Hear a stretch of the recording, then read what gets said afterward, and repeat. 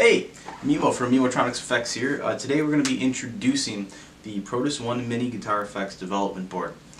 This was an offshoot to the larger PROTIS 1 development board, this guy, which has more features obviously than this one. Is a little bit bigger, but this one is meant to be a DIY kit, so you can build it at home and build your guitar effects right away.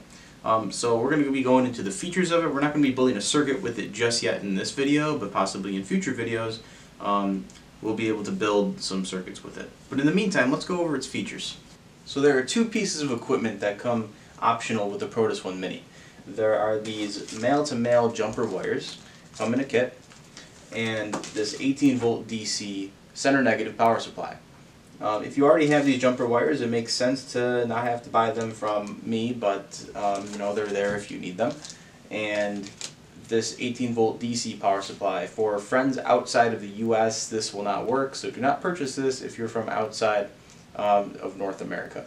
However, if you are within North America, if you already have an 18-volt DC power supply, center negative, then it should be able to work as long as it meets the current specs of the pedals that you're going to build. If you don't have one, then this makes sense to also purchase this with the Mini. Okay, so the first thing we're going to show is the power supply area. So here's our 18-volt power adapter, and you can know it's on because the bypass light turned on. So 18 volts coming in, and you also have it right there, 18 volts.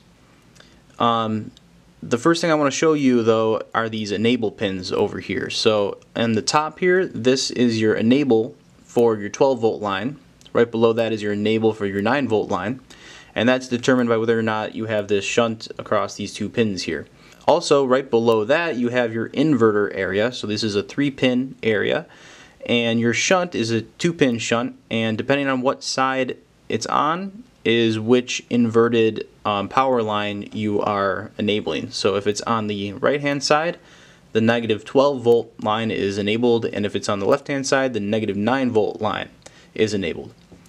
If we move to the right here, we'll see the reference select area, and this basically just chooses which bias voltage you want in case you don't want to build it on the breadboard over here. We have just like this bias circuit that we use. So over here you have your 4.5 volt line, which is half of your 9 volt line.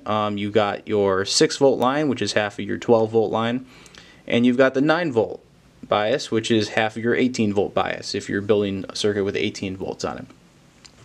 Over here on these headers here, you'll see that there are 2 access points for each voltage.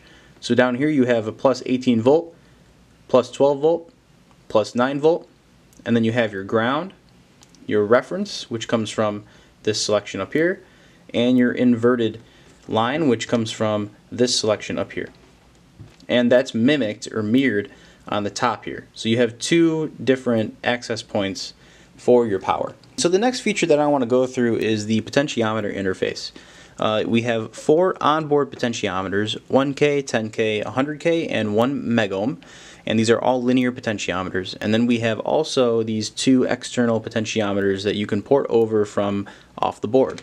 Each of these potentiometer stations are equipped with this configuration area where you can use these shunts to sort of configure which configuration you want. So say for example you need pin 1 of this potentiometer shorted, this would be that configuration for that. See how this shunt is across the first pin of this potentiometer, and the pins on the outsides here are ground. So you're actually shorting this pin to ground using that configuration.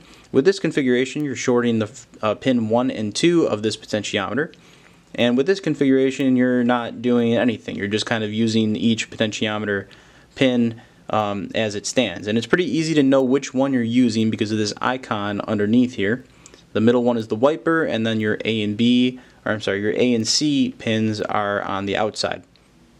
And so now I want to show you guys how to use the input and output jacks on here. We're going to input our guitar into the input jack, which is on this side, and we're going to put the plug in the amp to the output jack on this side. Right now we're bypassed, and I have my guitar plugged in, and you should be able to hear that through the amp, just like that. Okay, so we're bypassed, our light's off.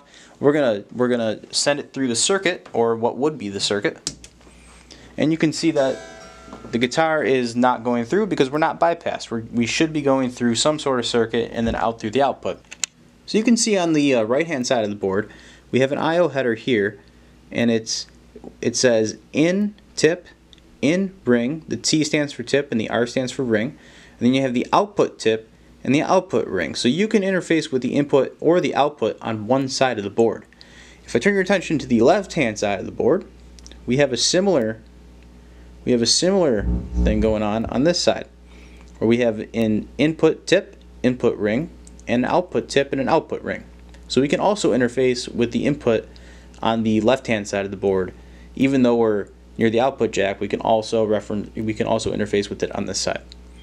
Okay, so now what I'm going to do is I'm going to connect the input tip with the output tip on this side of the board using a male-to-male jumper wire.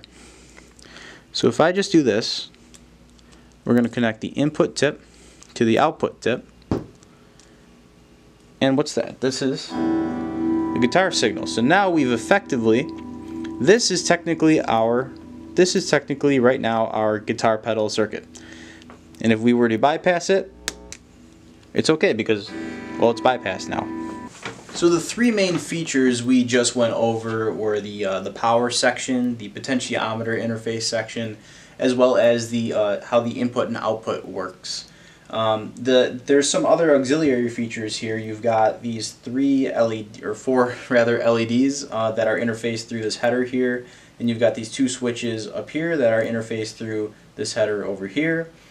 Each of these LEDs is current limited by a 1K ohm resistor, and you also have this auxiliary jack down here, which is interfaced through this tip and ring header down here, and this can be used for whatever you want it to use it for, I guess. You've got you can do stereo out, you can do expression pedal, CV input, all sorts of different things, TRS, MIDI. You know, the list is endless. So those are the features on the PROTIS 1 Mini.